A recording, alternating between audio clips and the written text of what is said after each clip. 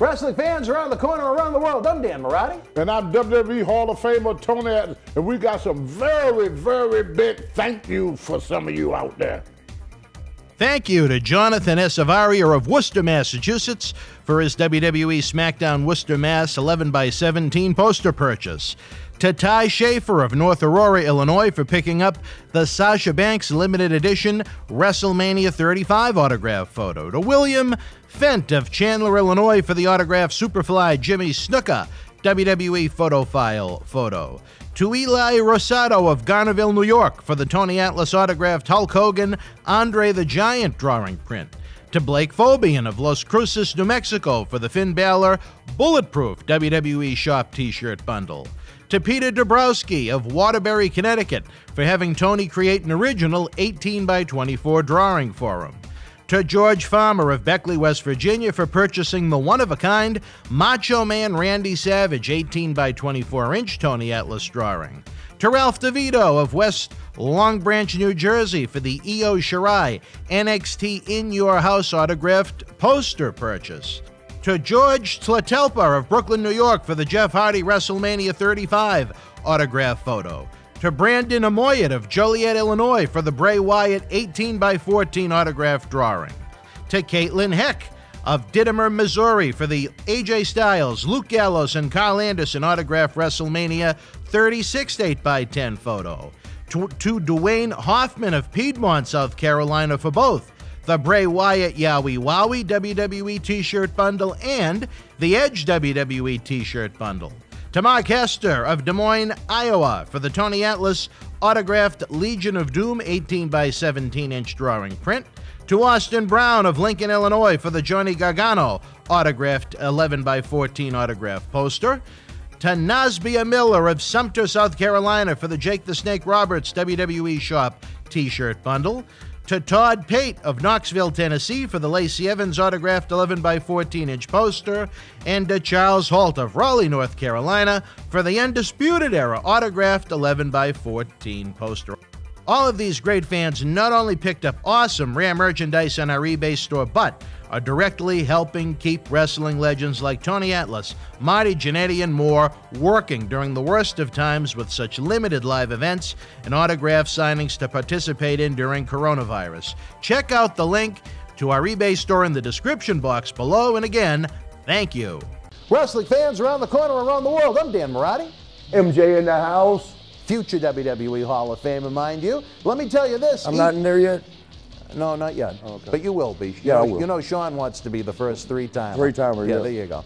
Let me tell you, you enjoy the in-studio shoot interviews 4 times a week. It isn't cheap to put these productions together, folks. We need your help. No, because they got to pay me. Coronavirus has killed the nightlife in a lot of ways. We are night owls, Marty and I, but that's a different story for a different time. One way you can help is to check out the great merchandise we have in the Boston Wrestling eBay store. It is perfect for any wrestling man cave or any collection. That's right.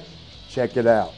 Support Wrestling Insider's in-studio shoot interviews on eBay with this brand new personally autographed WWE Royal Rumble 2021 11x14 poster signed by WWE Universal Champion Roman Reigns, his advocate Paul Heyman, and Kevin Owens. Reigns and Owens battled for the Universal title in a last standing match January 31st in the Thunderdome in Tampa. This limited edition collector's poster is number 31 of only 50 produced. Comes with WWE authentication hologram on the poster itself. Also comes with an on-air shout-out from WWE Hall of Famer Mr. USA Tony Atlas and a bonus autographed 8x10 photo. Get this rare, awesome collectible for your man cave and help keep wrestling legends working now.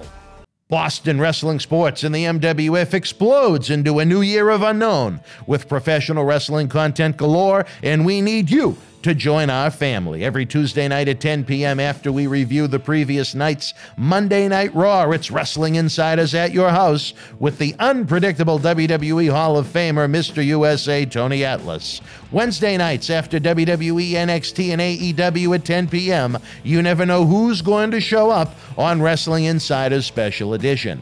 Every Thursday night at 10 p.m. after our NXT and Dynamite review, it's Marty Jannetty's No Holds Barred Sex, Drugs, and and rock and roll journey through the 80s and 90s on Wrestling Insider's Party with Marty. Friday nights after the lights go down at the Thunderdome on SmackDown, it's John Cena Sr.'s Wrestling Insider's Fabulous Fridays. Plus, look for classic clips, bonus live episodes, pay-per-view watch-alongs, and more. If you want early, ad-free access to all of our Wrestling Insider talk shows, our acclaimed studio shoot interview DVD library, and to help keep wrestling legends working during the worst of times, for less than a cup of coffee at Starbucks, join our growing family at patreon.com/Boston Wrestling. Expect the unexpected in 2021. This is Mick Foley. This is Harley Race. This is Shelton Benjamin. This is Mr. Wonderful Paul Orndorff. This is the Monster Abyss. And this is Daniel Bryan. This is JBL, and you're watching the MWF. Be there live.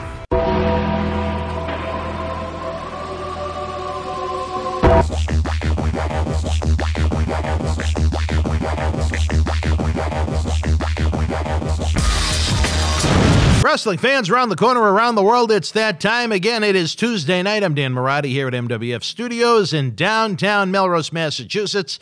The zip code of champion 02176. Before we get into this week's brand new Wrestling Insiders at Your House with WWE Hall of Famer, let's get a little business out of the way. If you enjoyed tonight's show, simply give us a thumbs up and subscribe to our YouTube channel for over 2,000 free videos. Clicking on the little notification bell allows you to get updates when new content drops, and we have new video content 7 days per week, folks, in what's becoming more important than ever. Please share.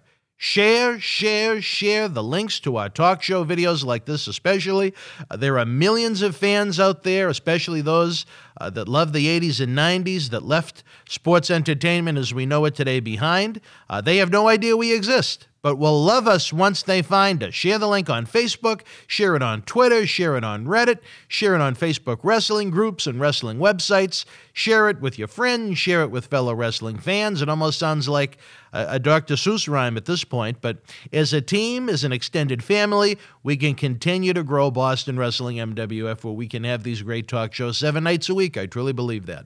Coronavirus has killed the nightlife, but do not fret, fans. Our eBay store is open for business 24/7 around the globe with great wrestling merchandise of superstars from every era. Every purchase helps us produce new studio shoot interviews for your enjoyment. Plus, you get an on-air shout-out as our thanks to you. The link to the eBay store is in the description box below. Everyone that watches our programming is a friend. However, if you want to be part of the Boston Wrestling MWF family, it is simple. For less than an overpriced coffee down at Starbucks, head on over to patreon.com/Boston Wrestling. You get early, ad-free access to our weekly Wrestling Insider in-studio shoot interviews, our world-renowned studio shoot interview DVD library that's been seen by millions online, millions more on The Howard Stern Show, Patreon exclusive videos like the Marty Jannetty WWF Super Tape 2 watch-along coming this Thursday, along with a brand new full-length Iron Sheik studio shoot interview DVD in April, plus the knowledge that you, yes you, are helping keep wrestling legends working. Again, patreon.com/Boston Wrestling. The countdown is on to Wrestle House.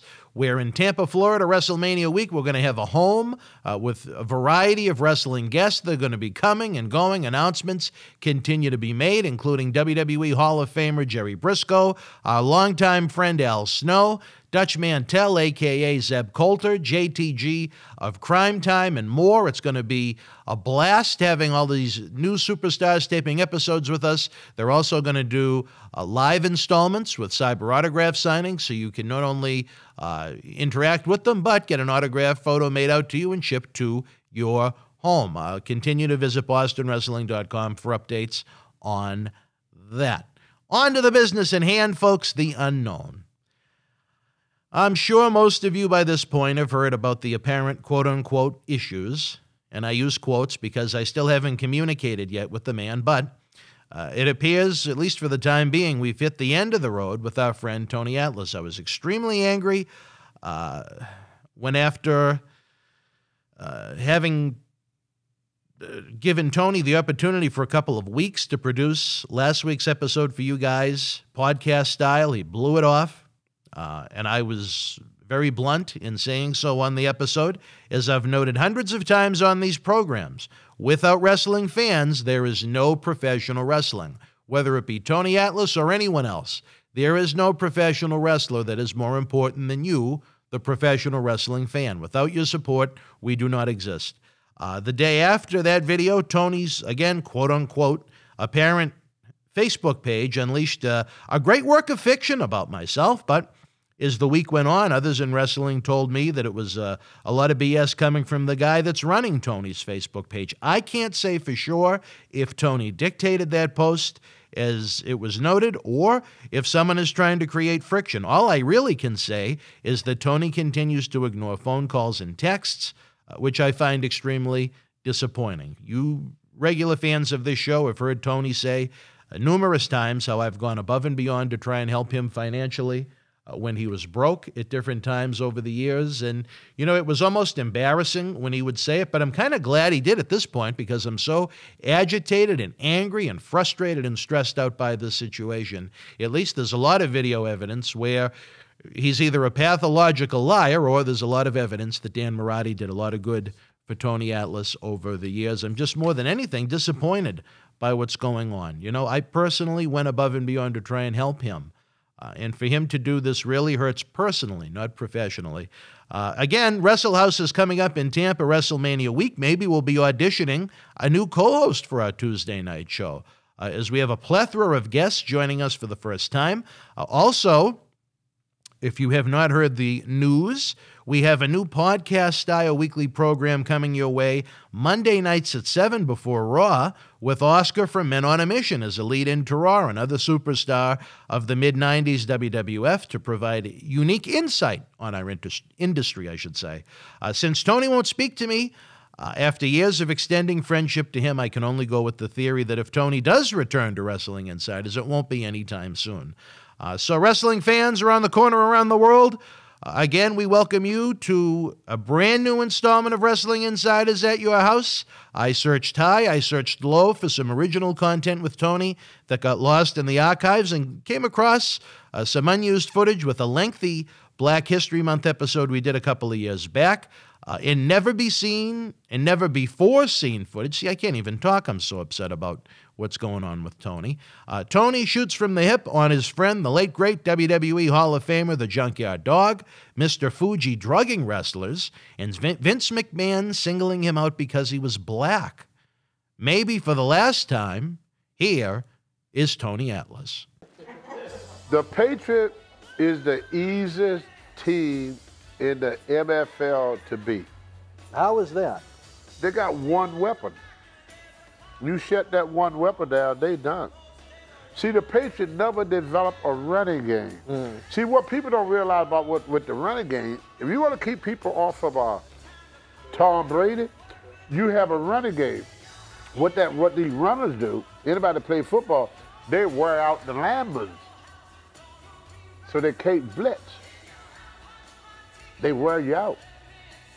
Them Lambers are 300 pounds. They don't have a lot of wind. So if you keep running, they keep running into them, after a while they get tired. That's what was the team they played last week? I mean, week before last that killed them. Who was it? Titans. The Titans. They had this guy, 6'4", 250 pounds, that pound the hell out of the Patriots. The last touchdown that guy made, you watch the Patriots. They didn't even want to tackle this man no more. They did this when he went by. One guy did. You know how they dive and try to tackle it? Because he ran hard and they got tired. They kept running and kept running and kept running. And they kept blitzing Brady. And the line broke down. Brady is only as good as his protection. That line break down, you know, and then they didn't have Gronkowski out there, somebody big, you know, to catch them high balls and all this stuff. The only hell was Element. I think Hogan got knocked out of the game early, right? Hogan got hurt. Yeah. So, see, that's why people always get Drew Bledsoe. Bledsoe was a hell of a quarterback. He only had one person that he could go to, Ben Coates. Yeah. I mean, when Ben Coates wasn't out there, he had nobody could catch the ball. I didn't realize you were that big of a Patriots fan, Tom. Oh, yeah, I watched it. Who's your favorite Patriot? Right now, Yeah. Gronkowski. You like Gronk? Well, he's a team. He's the only one that Brady could go to no matter what. He pulled Brady out of so many freaking spots. And you see what happened when Gronkowski not there? Right. You think he'll go into wrestling at all? Huh? You think he'll go into wrestling? Yep. He's been poking around into it. I It doesn't look too bad up I think he could go into wrestling if he could get out of football after this year. healthy, somewhat healthy, right? All right, so we still rolling, buddy? Yeah. He gonna be a paralegion if he keep playing. Yeah, he's pretty He banged take a up. hell of a beating for the Patriots. I mean, he's the most dedicated guy out there. But see, the Patriots never kept a good renegade. They put everything on Brady. So you shut Brady down. Is that right, brother? When Brady's not out there, you're a football fan, right? When Brady's not out there, what is the Patriot? See? All right, Tony, you ready, brother? They put yeah, I read, but it's an old saying that they used to say about wrestling. They used to build a territory around one wrestler. Vince stopped doing that.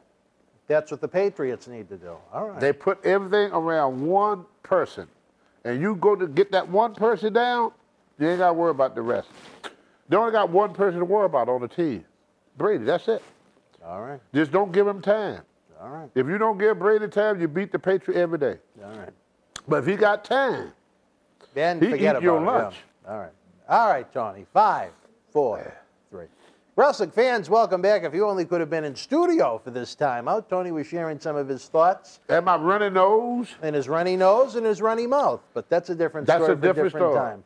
Tony, we've talked about 3 great African-American Hall of Famers that you've known throughout your time. One more before we hit the road this month.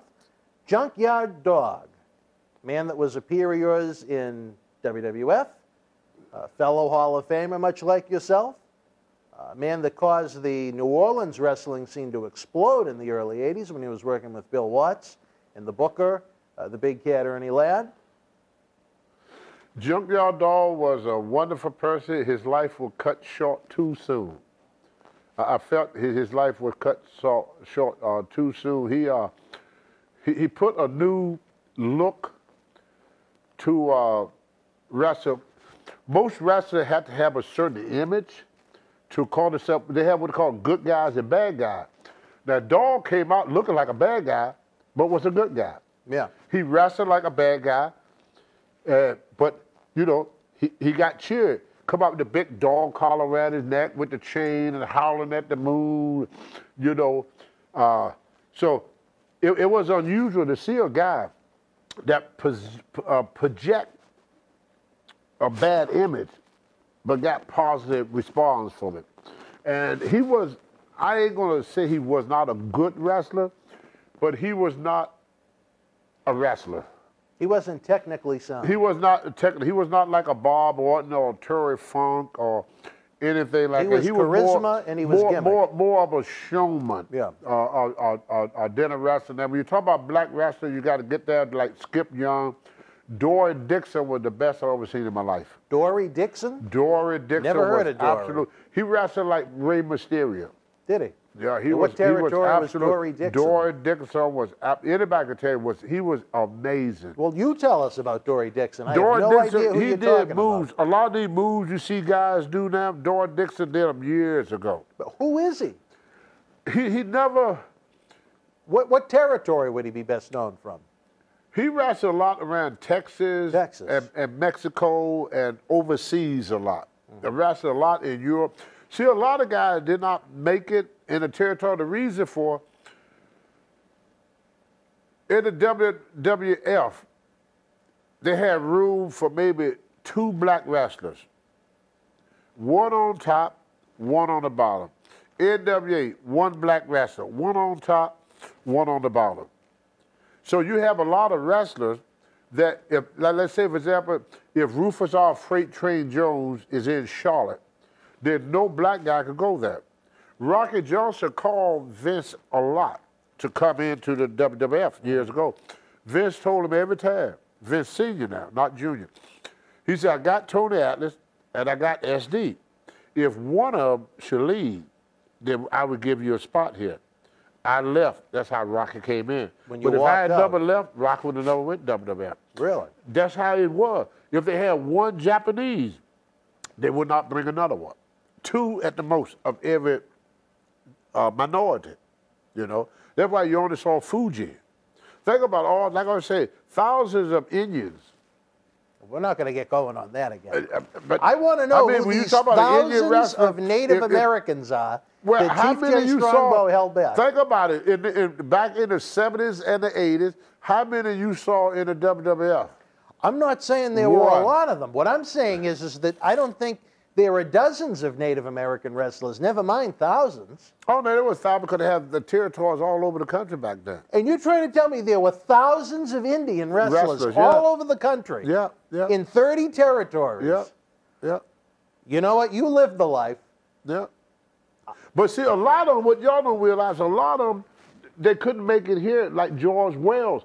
They would go to Canada. You had Sting P. You just didn't have America. A lot of them went to Mexico. A lot of them went in and out of Japan. These Indians had to leave the Abdullah country. the Butcher. When you look at the territory Abdullah the Butcher worked, he worked one. Right. Here. Georgia, that was it. Yeah. He never worked for Vince. He never worked for Vern Gagne. But he's popular. He did most of his work in Japan. See? So you had a lot of Native American and blacks and other minorities that could not get work here. So they went to other places. Yes, I would say thousands. Yes, yeah. So Thousands they went black. of Native Over American the years, wrestlers. yeah, during the period that he was there, thousands that probably had went and didn't get a break because Chief would not let them in. Tatanka was lucky. Tatanka, one of the best Indian wrestlers I ever seen in my life, was Wahoo McDaniels. And he was a real Indian. He was a real Indian, but he was the roughest, toughest, best. Him and Ric Flair, they set the territory on fire. He was on the cover of magazines and everything. Never went to WWF. Why? Chief J. Strongbow. Chief J. Strongbow. Well, there were so many similarities between the two's character at that point. No. They were both Indians. That's the They both problem. wore the big headdress. No, that was the problem. They were both Indians. See, you're Well, right. They're no, both Indian. I understand that. Yeah. But it's not like he was a wrestler coming in as Ed McDaniel that didn't have the You didn't similar see look. his match. What do you mean? If you saw Wahoo wrestle, you would never look at Chief again. Oh, you can't even Are you compare the kidding two. me? Chief J. Strongbow was as light as one of the feathers that he had on his head. Yeah, but when you Wahoo saw went out Wahoo, and chopped the shit out of Wahoo him. Yeah. McDaniel was, I mean, when you saw his match and him and Ric Flair and Johnny Valentine. believed. My God, what matches them guys had. And why they never pick him up, I don't know. You believed when you watched them. Well, you have to say Yeah. that the McMahons were loyal to Chief J. Yeah. Well, no, Chief would do things to destroy them. It wasn't that they was loyal to Chief J. They would do things. Wrestlers back then knew how to cut your throat before you even got through the door. Really? Oh, yeah. Well, give me an example. Like, for example, if they hear that Dan Morello is coming and you're Italian, and the top guy, the top Italian wrestler in that territory, he would even make up stuff to go tell the promoter. Really? Yeah, to keep him from bringing you in. They do anything, and then once you there, they do stuff to make sure that you get fired. Just like you ask them for direction. They say, how would I get to the Boston Coliseum? They would give you direction to Worcester. Wrong. Yeah, oh, I get you. Now you're late Yeah. because you went to the wrong building. Well, it's You know, they had all type of ways of doing it. Fuji would drug you. he drug you. Yeah, he drug your ass. So weird. He would get cookies. And he'd put drugs in the cookies? LSD. Really? LSD and cookies. Every wrestler knew this. That other brand of Fuji. Can you remember anyone that he ever got with these He did it to LSD-filled Ron cookies? Shaw. He did it to Uncle Elmer. He did it to JYD. He gave him the LSD-filled cookies? Gave And that how did cookie. JYD react to them? He was crawling around the floor barking. Yeah, on the hands and knees on the floor. We took him to the hotel, and Dog got down on his hands and knees and started crawling around in the lobby on his hands and knees. You know, we're getting signals, Tony, but they always fail to remember that I cannot see. Yeah, he did a lot of stuff. I see to it. Does guys. that look like a 2, a 3? Yeah. 3, 2, 2, 0. All right, sounds good. All right, Tony, unbelievable. I don't even know who that is. Is that the puppet? I don't. Yeah, Fuji give you LSD, man. All right, well, you know what, Tony? I feel like I'm ready to crawl around on the floor and bark like a dog. But Junkyard Dog, he had some pretty serious drug problems. Well, Cosgrove Azeri said Neidhart and JYD were the only two that could hang with him. I wouldn't say it was any worse than anybody else's. It was that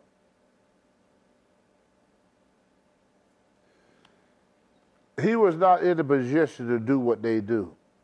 What do you mean? I've been in a room with dog, and I had a motto. No matter what, 12 o'clock, I go to sleep. That was my motto. I don't care if it's 6 women's in the room. I don't care if it's drugs in the room, alcohol. Time, the day was over to me.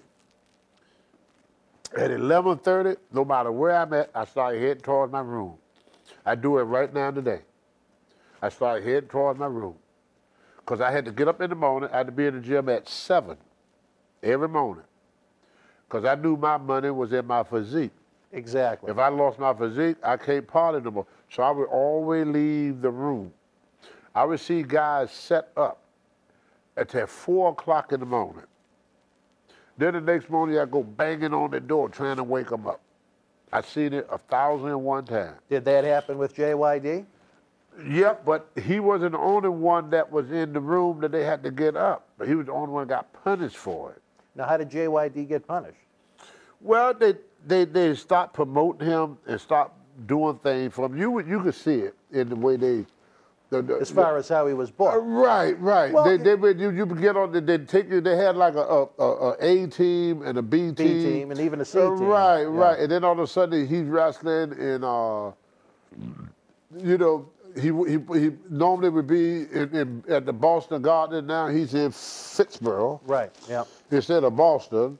But is it fair to say that Junkyard Dog, God bless you, sir. Yeah, but the guy that brought him the dope, Adrian Donald, Jesse Ventura, that sat in there did as much as he did, they in the garden. Well, JYD was in terrible condition. Well, they were too. Adrian was horrible. Adrian could still go.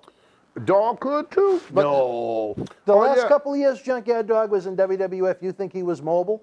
I don't. Well, see, he was a shell of himself. Well, see, the way I look at it, they could have done something to help him. They could have sent him to rehab, maybe. They didn't want to. See, you was on your own. They wanted him on the road. Well, yeah, but they did things for these other guys. I seen them do it. Yeah, I know Jake they sent in '87. Yeah, because Curry Von Erck used to come in. They used to take Curry Von Erck and throw him in the shower. And this is during his WWF run? Yeah. Just sober him up so he go in the ring. Yeah. Throw him in the shower. Dog come in stone. They talk about him. We saw how different they treat him, you know, because he couldn't do what they do. He didn't realize that. Thunderbolt Palliser told me, and I don't mean to sound racist, he told me one day I came in drunk and stoned with Tommy Wildfire Rich, who's a very, very good friend of mine.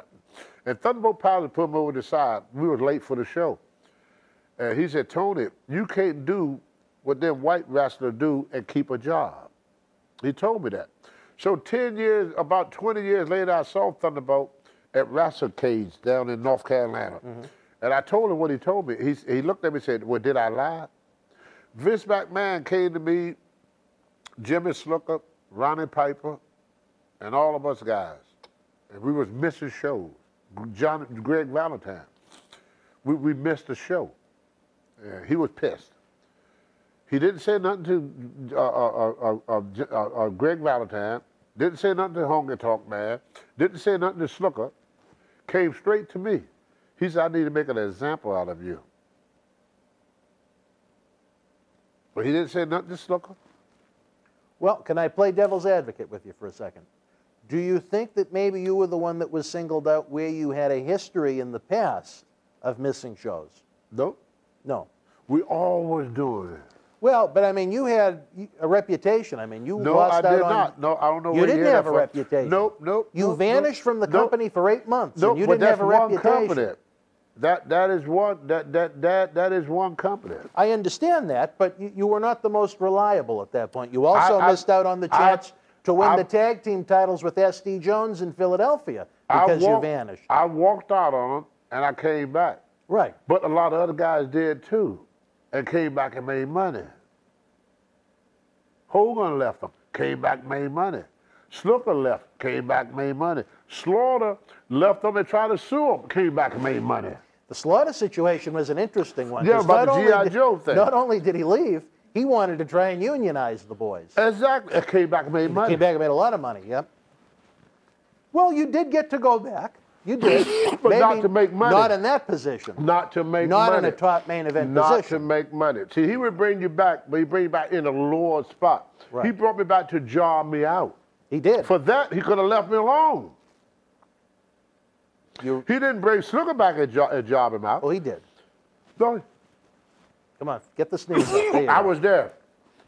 I was there when the girl got killed and everything else, and all the money was paid off and all this and that stuff. Are you talking about when he brought Jimmy back in '89? Right. Yeah. From '89 to '92, Jimmy, other than Hockey Talk, man, there wasn't any program. Yeah, but he didn't lose his job over a death. Hogan got busted with a gun, steroids, and everything else. Still kept his job. I could go on and on and on and on. Ronnie Piper got beat up the stewards on the airplane, kept his job. I could go on. I see, brother, I've seen it. I'm not denying it. I just try and look at it from every angle because it interests me. But he told me himself, I need to make an example out of you. Well, you seem, and I don't know, you're not exactly saying this, but you make it, to me, feel like he singled you out because you were black. Yes.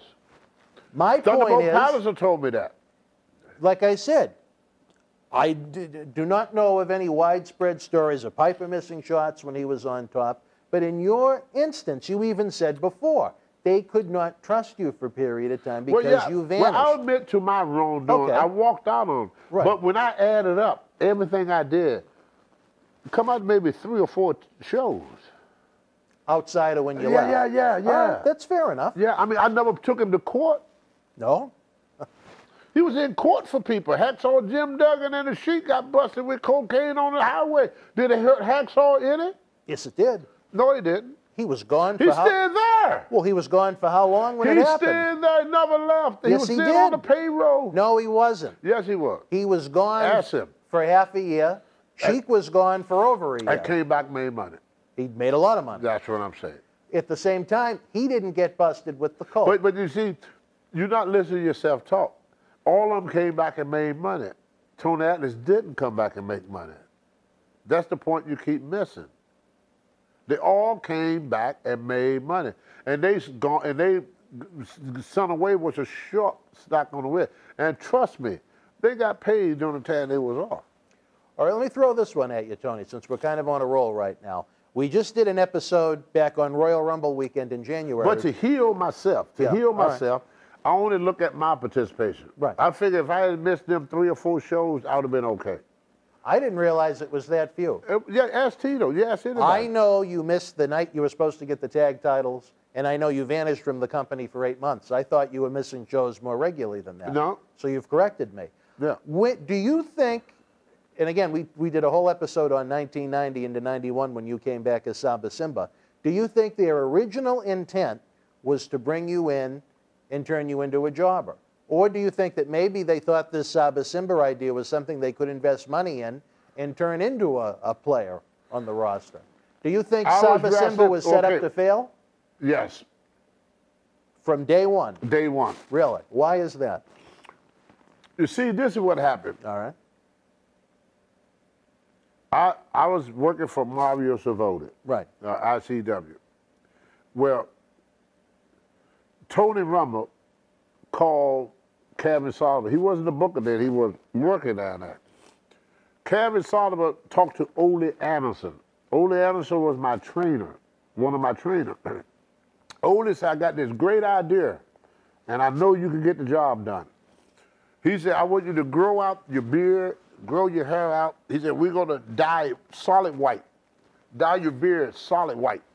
And you're going to be sitting in the office in a suit. That's what Ole was telling me.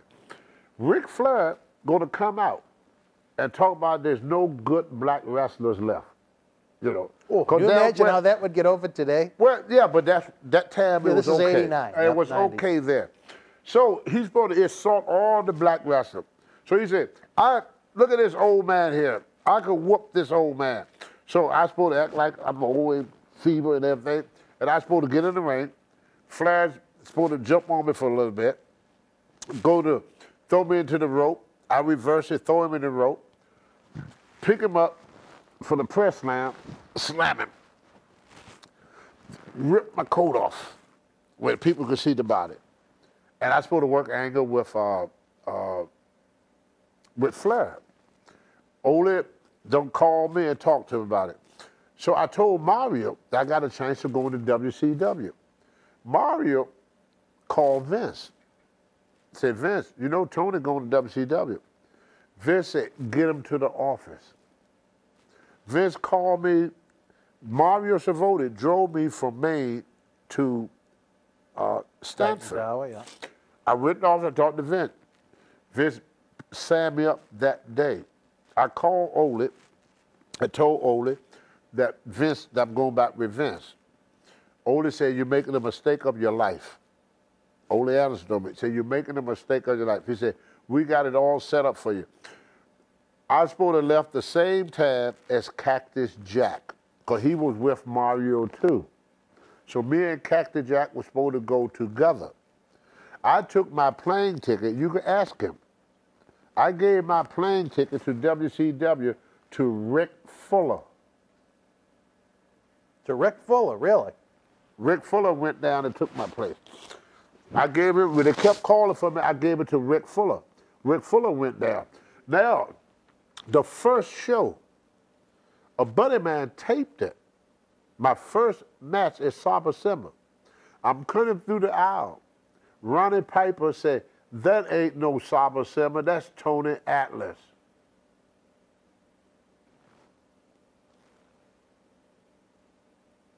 He put me in the Royal Rumble. Last one in, I was in the Royal Rumble for what, 30 seconds? Short period of time. And that, I believe, was your last night during that run. Do you know how much they were going to offer you in WCW to go in? I didn't wrestle in WrestleMania. Well, you were gone before that. Yeah, $175,000 a year. From WCW. And what did you wind up getting from WWE? 100.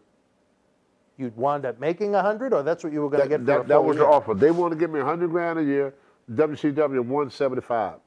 So why did you the wind Iron up? Sheik went down from 260, wrestled one show, and still got paid, but because Well, that was an administrative error. I remember that. No, all the guys were doing it. There was a lot of guys went down and they got paid. We wasn't working. On and off all these guys. They couldn't perform anymore. Well, what happened with Sheik was he was so bad, they just didn't want to use him. Yeah. Then because it was out of sight, out of mind, they didn't realize that his contract was set to roll over. He still got paid. So it rolled over again for another year. Yeah, that is true. Yeah. But let me ask you this before we go, Tony. I hear the music playing in the background. Were you on the tour, I think it was on Australia, when the Sheik and Junkyard Dog shared a bag of popcorn that had the crack rocks in the bottom of it? No. I heard that was quite the plane ride. I don't remember that one. You don't remember that one? Well, any final thoughts about JYD before we go? I wish he had lived longer. You know, it's kind of a shame that he died at such a young age. I still thought, even though with his problem, that because towards the end he was pretty much straightening it out. He died in a car accident. It had nothing to do with drugs. Yeah, it had nothing to do with drugs. He went to see his daughter graduate. Went to his daughter graduation, and he had to make a show the next day. Instead of staying over and leaving early in the morning, he decided to drive that night. Yeah. Real shame. Real shame. Cost him his life. Cost him his life, yeah. Well, all right, wrestling fans, another very memorable edition of Memories and Legends. We're going to be back next month as the road to WrestleMania 35 continues. We're going to look back at the 2006 WWE Hall of Fame ceremony when Tony Atlas, amongst other great legends, were inducted in Chicago, Illinois. It's going to be a lot of fun. Like all of our episodes on Memories and Legends are, as Tony tries to throw his filthy Kleenex at me. Filthy Kleenex at me. Filthy Kleenex. Those Kleenex could go legs and run away. You've been blowing into them for so long. I need a hit, brother. You didn't put a land out there, brother. I know you got some of that land. Lay some out on the table, man. All right, so well, we can celebrate the new year. I feel like the Sheik's back. All right, for the Hall of Fame at Tony Atlas, I'm Dan Marty. Till we speak again, folks, you and yours, be well. These halls got out on the table. The World Wrestling Federation was live at Wallen-Pupak Area High School in Howley, Pennsylvania, Friday, March the 30th, 1984. In the opening contest, Invader number 2 beat Pete Sanchez, who replaced Rene Goulet. B. Brian Blair with the win over Ron Shaw, who replaced Israel Matia. Invader number 1 drew Tiger Chung Lee. Tony Gurria, who replaced Tony Atlas, and WWF Tag Team Champion Rocky Johnson defeated the Wild Samoans. And in the main event, Rocky Johnson, who replaced Ivan Putski, with the win over Greg the Hammer Valentine. If you were in Hawley Live, share your memories in the comment section below. Use the links in the description box to help keep Wrestling Legends working in our eBay store and on our acclaimed Patreon streaming service so we can bring you more interactive superstar shoot interviews to relive the good old days of professional wrestling. Check it out. Boston Wrestling Sports in the MWF explodes into a new year with professional wrestling content galore and need you to join our family. Every Tuesday night at 10 p.m. after our Monday Night Raw review, it's Wrestling Insiders at your house with WWE Hall of Famer Mr. USA Tony Atlas. Wednesday nights at 10 p.m. after NXT and AEW, join rotating legends on Wrestling Insiders Special Edition.